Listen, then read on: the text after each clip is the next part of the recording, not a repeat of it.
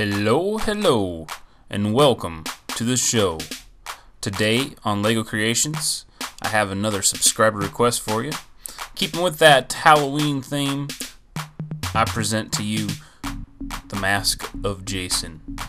Friday the 13th series based on some psycho killer who happens to wear a hockey mask. It happens to be my favorite slasher series. I am not a big fan of most of the horror genre, but for some reason those ones always seem to get my attention. I didn't have a problem watching them. It's not that those things tend to scare me, like I get, ultra weirded out or anything. It's just a matter of they're not entertaining. I don't see the point for violence just for violence sake.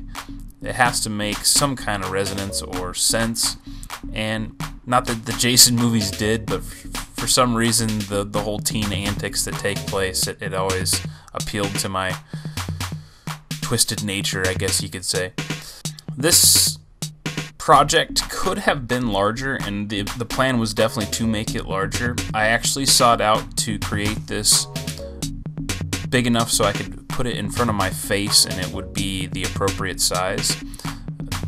The size you are seeing right now is probably good for like a 6 or 7, 8-year-old kid.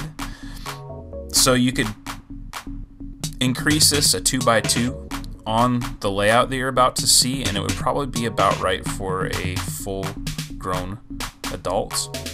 I just didn't simply have the Lego pieces that I needed to, and I know that's something crazy to say considering how much I have, but apparently white rounds, 1-block rounds, are not as common as you would think. I have tons of black ones, but the white ones I was lacking on. So this is what I came up with. I hope you enjoy it. Get ready for some more Halloween related stuff as we continue on. And as usual, don't forget that like and subscribe if you enjoy my videos. I will see you next time.